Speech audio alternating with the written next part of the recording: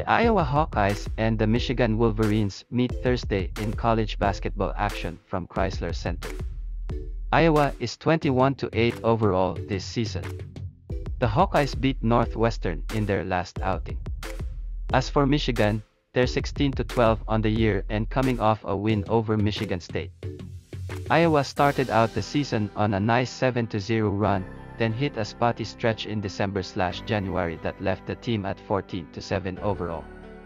Since then the Hawkeyes have gone 7-1. They've beaten Ohio State, Michigan State, Nebraska and Northwestern in the last quarter. In the Northwestern game on Monday, the Hawkeyes got off to a 36-17 first-half lead.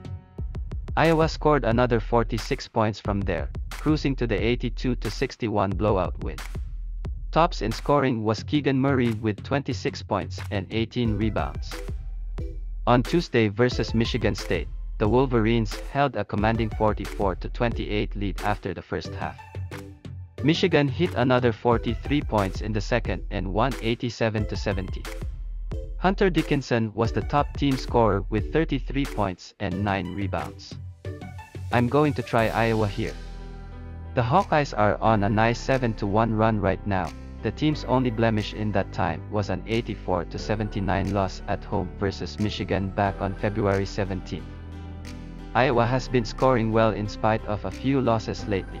They've hit 71 or more points in 10 straight games.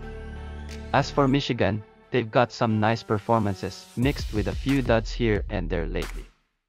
We've seen glimpses of what the Wolverines can do, but they haven't been all that consistent.